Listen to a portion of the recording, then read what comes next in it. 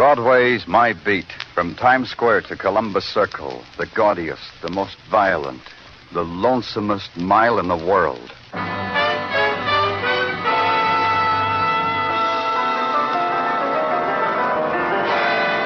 Broadway's My Beat, with Larry Thor as Detective Danny Clover.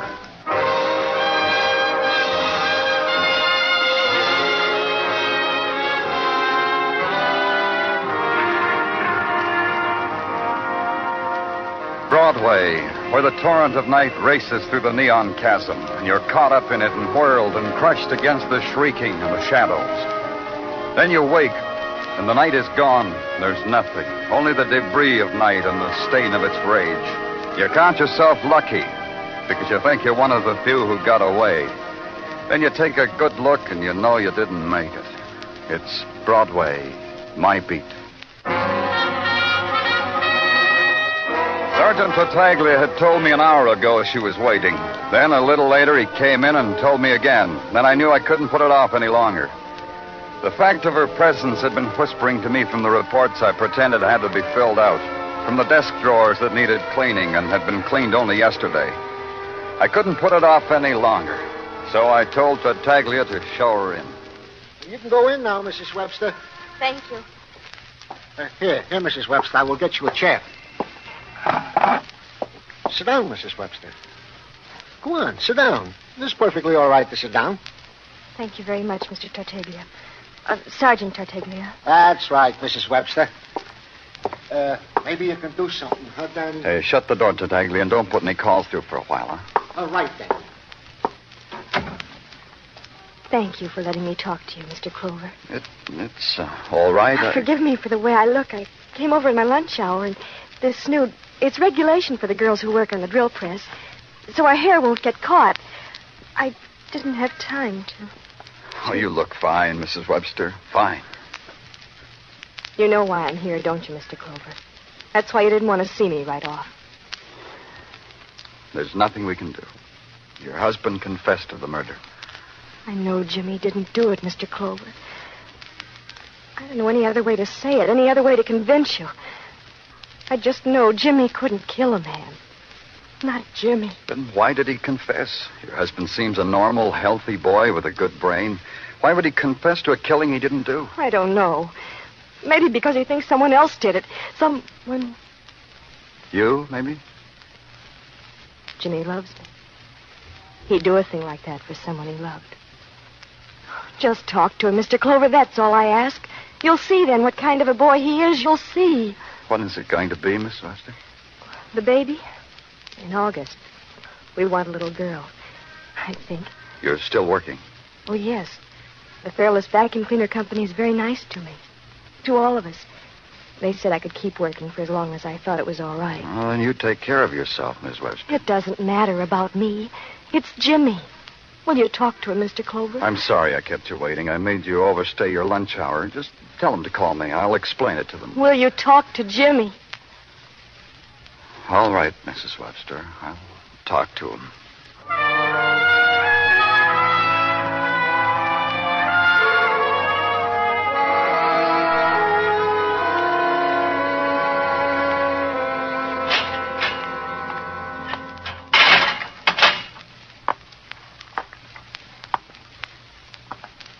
So, you're not wearing the blue serge. Who are you? Danny Clover. You a padre? I didn't ask for no padre. It's too early, anyhow. It goes trial, the judge looking sad, shaving my hair. You'll get your turn. I'm a policeman. Oh. So? I just talked to your wife, Jimmy. What for? What did you have to talk to her for? Talk to me. I'm right here in cell 42, tier 3. Day and night, 24 hours. So you'll do it. Talk to me and leave her alone. Leave Peggy alone. What do you want with her, anyhow? What'll she tell you that I won't? That I killed Ernie Cauldwell? I killed him. That's all you need to know. Jimmy. Yeah? Yeah, what do you want?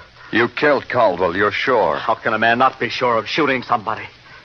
Go ahead, you know. Go ahead, you tell me.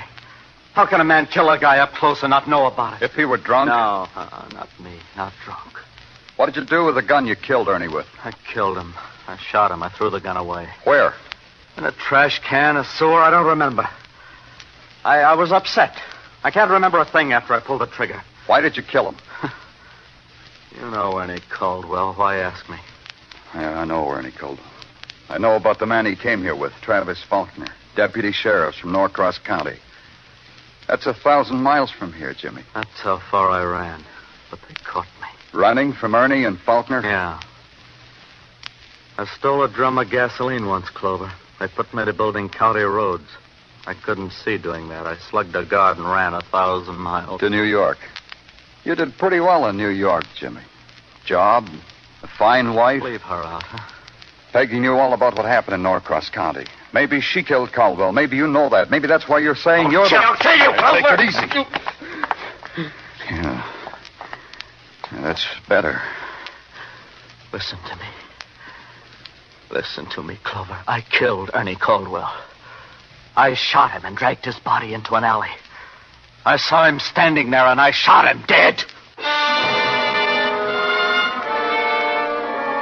If the boy had had a brass band or a rooftop, he couldn't have announced it with more clarity, more defiance. He had motive, all right. A man had chased him across miles, across time. This man could grind out, destroy the life the boy had built for himself, for his wife, for his coming child. And for this, the boy shot him dead. There was motive. And there was confession. And I stayed with it and didn't stop to ask myself why.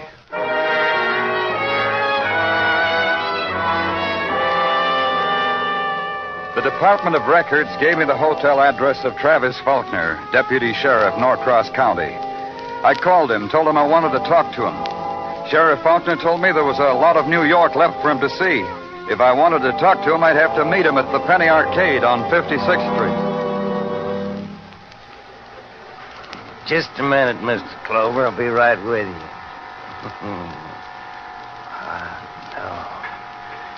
Hot diggity, ziggity dog. It's too bad you can't share this with me, Mr. Clover, because I ain't gonna let you. Turkish delight. A night in a harem. Think you can deny yourself for a little while, Faulkner, just long enough to talk to me? Well, I'll tell you. My mouth's been watering to get at those guns over there. Why don't you talk to me while I do a little shooting? What do you want to talk to a country sheriff about, Lieutenant? Jimmy Webster. Let's talk about him. Just saying his name leaves a dirty taste in my mouth, Lieutenant. What are you New York police waiting for? Why don't you execute him? Right now. Electric chair. That's how you go about it out here, isn't it? That's right, Sheriff. That's too good for him. Quick like that. You know what I could get down on my knees and beg you for, Mr. Clover? No, I don't. Just leave me alone in a cell with him. Just for a little while. Hey, this looks like a good little cheap gun. I'll treat you, Lieutenant, if you'd care to shoot with me. I'm sorry, mister. I was going to use that gun. Were you now? Were you really going to do that, boy? Leave him alone, Faulkner. I said leave him alone. It's all right, son. You can use this gun. Yeah, it's all right. But you won't get in my way, will you, boy? No. Here, take the gun. I don't want it. I changed my mind. It's all right. Take it. Oh, thanks. Thanks, mister, but I changed my mind. We do a lot of things different here, Faulkner. Get used to it. You expect me to get used to that? I couldn't.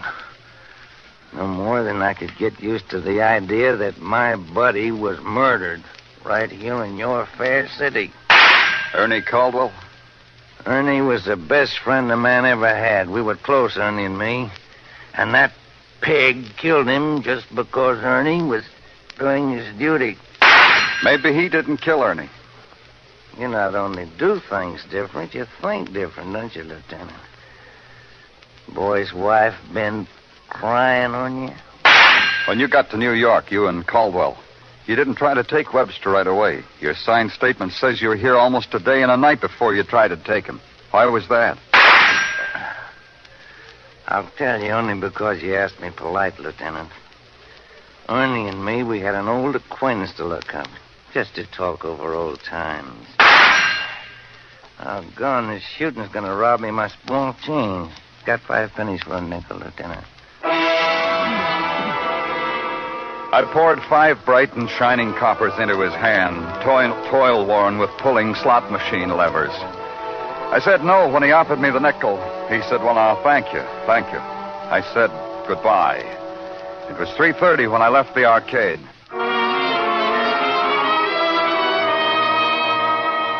What I had was nothing.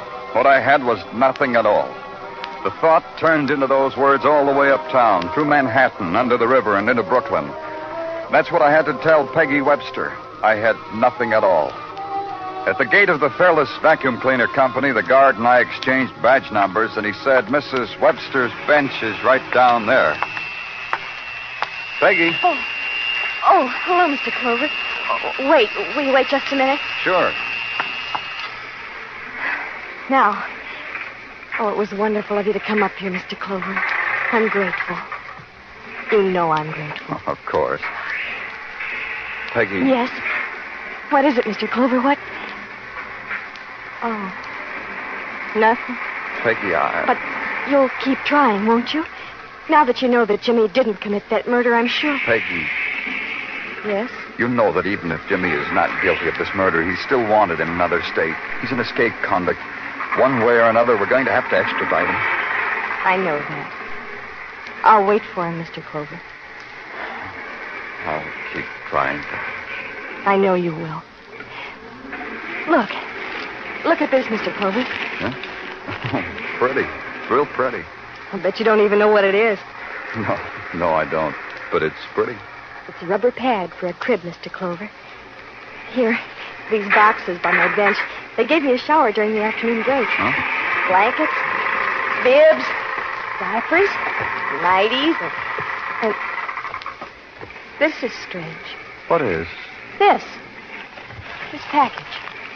The messenger brought it a little while ago. The guard passed it through because he knew about the shower. Here, I'll show you. Oh, pillowcase. Hand embroidered. It's lovely. But what's strange about it? The card that came with it. Here it is. From Sophie Driscoll, Etna Hotel. And? Don't you see? I don't know any Sophie Driscoll. I thought she was a girl working here at the shop. I checked, and she isn't. I just don't know anyone by that name. Oh, that's quitting time, Mr. Clover. Yeah, I'll take you home, Peggy. And Peggy, Yes? I'll take that card.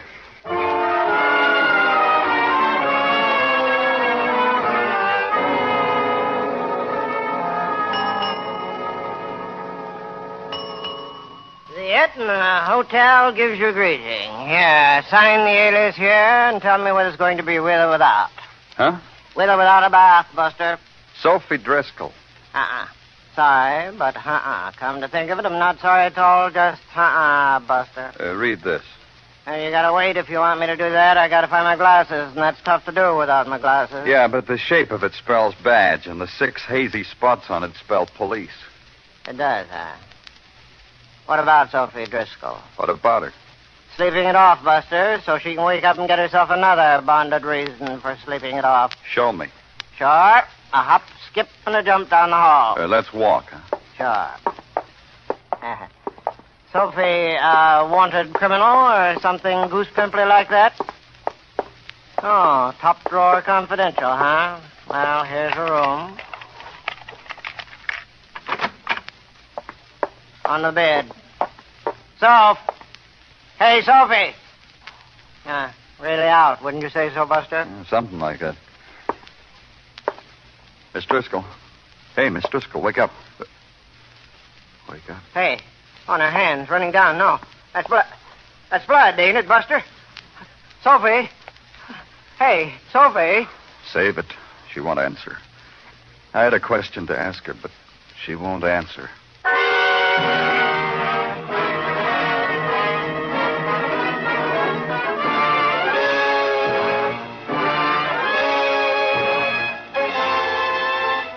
You are listening to Broadway's My Beat, written by Morton Fine and David Friedkin, and starring Larry Thor as Detective Danny Clover.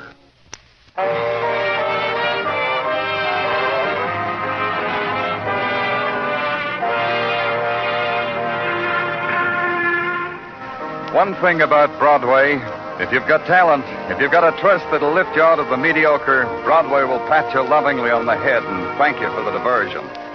The opportunities are infinite. You can spell mop with 2 P's, or confess to a murder, or be found stabbed to death on a narrow bed in a small room in a dismal hotel. My part of it was trying to make the last 2 fit together. Why, I asked myself, had a boy confessed to a murder? Why, I queried, had an anonymous woman sent his wife a present? Why, I asked, had the anonymous woman met violent death? At headquarters the next morning, Sergeant Gino Tartaglia had his own approach. I've been asking myself questions, Danny. And? No answer. However, in the matter of the death of Sophie Driscoll, the boys at Technical report the following. No fingerprints on the murder weapon. And? And to wit, thousands of fingerprints in that hotel room, perhaps going back to 1912. Mm-hmm. Conclusion to wit, we have indubitably encountered a riddle as to the death of Sophie Driscoll. Indubitably. What about the boy, Jimmy Webster? How is he? I peeked into his cell on the way up here. He sits there. I remarked to myself that he must be in a strange and storm-tossed mood. Indubitably. You've been improving your vocabulary again, Tartaglia. Ah, you noticed it, huh, Danny? Every night, Mrs. Tartaglia reads me to sleep with a word from the dictionary. Last night, it was indubitably. I'm happy for you. What else, Tartaglia? What else is a morsel which may or may not tweak your thinking bone? To wit, Sophie Driscoll, according to our intelligence, was a real sick girl. Oh, how? The moments she wasn't drinking were too few and far between. However, she was trying to get rid of her sickness. She was a patient of a phony who calls himself Doc Rundle. A doc who makes the Bowery his home and his office. The end of my report. Goodbye, Tartaglia. You gone someplace, Danny? Yeah, to Doc Rundle.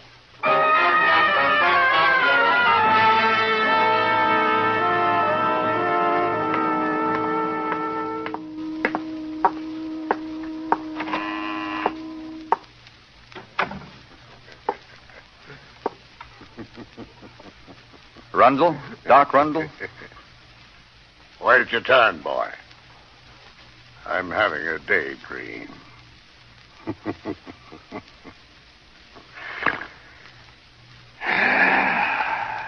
Now? Now I take a little sedative to calm me down.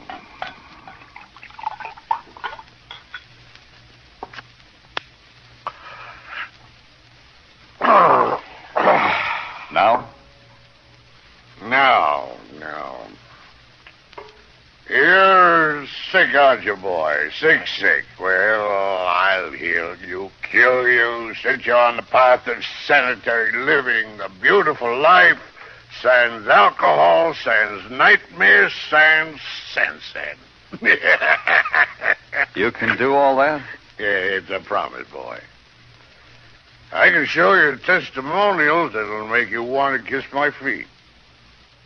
Now, the question is, how do you want the cure? I have 2 methods, equally costly, equally desirable. Mental therapy or electrotherapy? My patients have a choice. Which one did you use on Sophie Driscoll?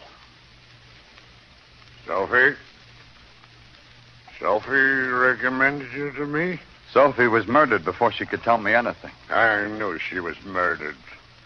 It brought great sorrow to all of us, to me especially. Share it with me, Doctor. Tell me about Sophie. Oh, give me a good sanitary reason why I should do that. I'm from the police.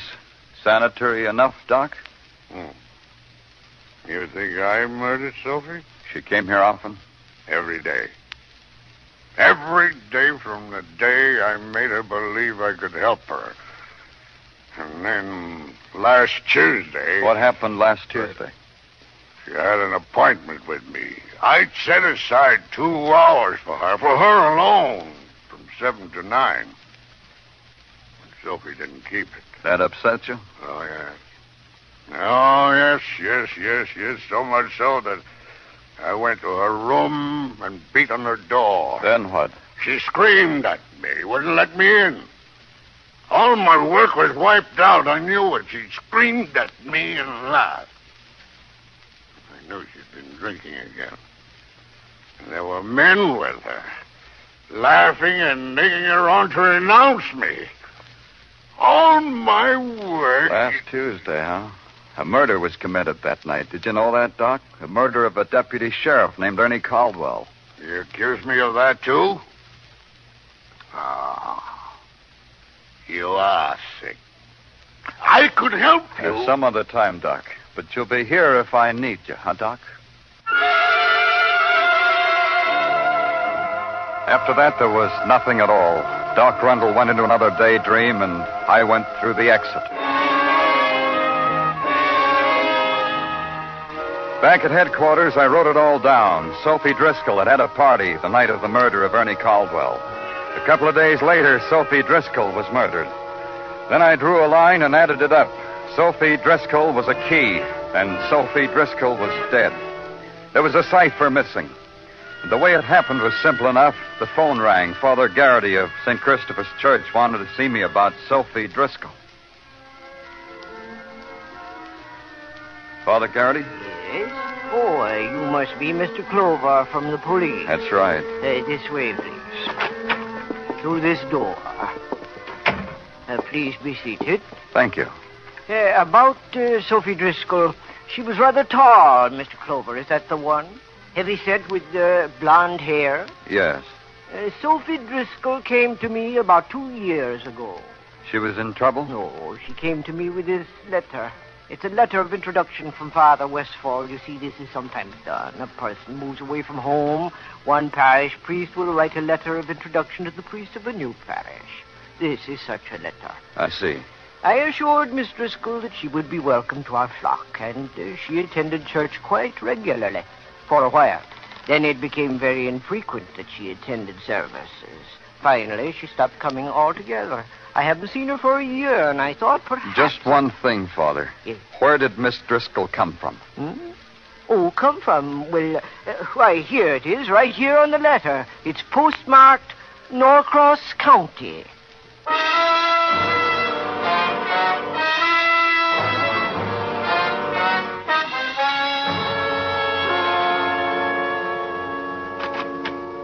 Have a nice talk with Father Garrity, Danny? You're eating again, Tartaglia. Yeah, Danny. I am eating circus peanuts Mrs. Tartaglia heisted from the Tartaglia children. Have some? Thanks, I will. Well, go ahead. Help yourself, Danny. Thank you. Ain't it awful the way nothing tastes so good as a stolen confection? Awful. Yeah. Have a nice talk with the father? Real nice. The father told me Sophie Driscoll came from Norcross County. Hey, Danny. You think maybe the father has got a grapevine into the police department? Huh? I only mentioned the possibility because this is exactly the morsel of information I was going to bequeath upon you. That Sophie Driscoll did indeed come from Norcross County. Take your peanuts and get out of here. Well, before you throw me out again, Danny, there is more to this bit of information than meets the ear. You don't say. Yeah, Danny, yeah. It seems that for a series of misdemeanors, this aforementioned Sophie Driscoll was asked to leave the county at a time when the deputy sheriff was by the name of Travis Faulkner, whom heretofore I have not mentioned. Faulkner? Yeah, the same Faulkner who even now is in our city. The same who came after Jimmy Webster. The same who... Hey, this being a deputy sheriff, this is pretty steady work, huh, Danny? Yeah. Thank you very much, Sergeant Tartaglia. You've been real assiduous. I have the missing cipher now. It could add up. It could add up to the exoneration of a boy who had confessed to a murder he didn't do. Or it could add up to 0 and the boy's execution. Either way, it had to be done. I went to Faulkner's hotel. He was out, they told me. I asked where. They didn't know, they told me, seeing the sights maybe. Deputy Sheriff Faulkner was crazy about the sights of New York, they told me. So I put out an all-points bulletin. I needed a long talk with Deputy Faulkner. And at 11 at night, the call came from a cabbie.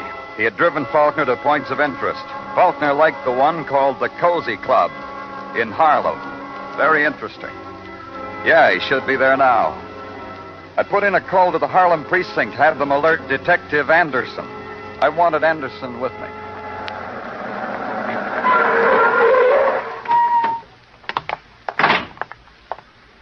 You made good time, Lieutenant. Hi, Anderson.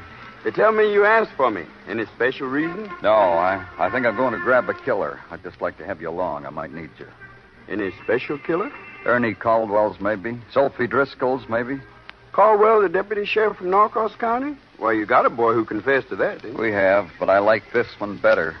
Well, it's not always a matter of what you like, Lieutenant. No, it isn't. But it all adds up so neat, Anderson. Travis Faulkner. That's who you want? Yeah. Faulkner came to New York with Cauldwell. They were supposed to pick up Jimmy Webster, but they waited. Well, they got a right to do that. Yeah, but they called on an old acquaintance. Faulkner told me that. So? So the old acquaintance was Sophie Driscoll, also from Norcross County. They had a party for old time's sake. A drunken party, I've been told. Well, that could happen with old acquaintance. Yeah, and it could happen that a drunken Faulkner could kill his buddy pal because there was a falling out among old acquaintances. And Sophie witnessed the murder. When she learned Jimmy was being held for it, she tried to make it up to him with a little gift for his baby. So you figured Sophie was killed because she might have got sorry enough to spill the whole business, huh? Yeah. But that still doesn't wipe out the boy's confession. No? He thought his wife killed Cauldwell so that Cauldwell couldn't take Jimmy away from her. That could wipe it out, couldn't it? Yeah, it could. Let's go in, Anderson.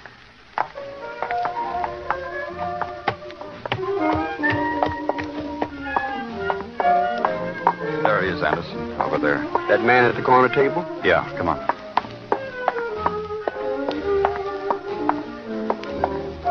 Hi, Faulkner. Well, now, how are you, Clover? Hi. Sit down, Clover. Who's your friend? My name's Anderson. Detective Anderson. A detective? Now, well, feature it, will you? Okay, Faulkner, let's get out of here. You kidding? You suddenly gone simple? My minimum charge ain't up yet. Things can't wait, Faulkner. You're charged with murder. Yeah? I am, huh? You've really gone simple, ain't you? 2 murders. Ernie Cauldwell and Sophie Driscoll. You ready? Ready? No, I ain't ready. It ain't murder, killing 2 like that. You ain't taking me, Clover. Watch it, Danny. His gun. Give me that. I sure will. Faulkner, so help me. You too, Clover. You can have it, too. No. He can't.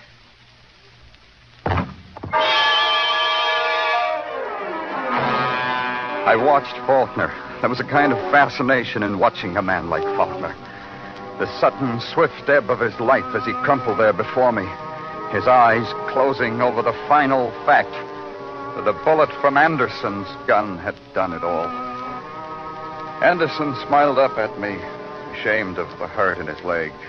He said something about, I was right after all.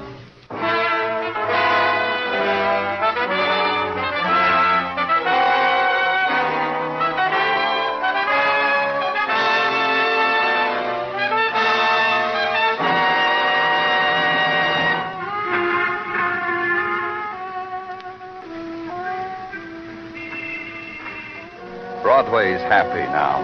There's easy laughter, and a hot trumpet skirls its song out into the grinning mob. And a man puts his hand in a trash can. It's the journey you made because you had no choice. The excursion to the end of all the streets in the world. It's Broadway, the gaudiest, the most violent, the lonesomest mile in the world. Broadway, my beat.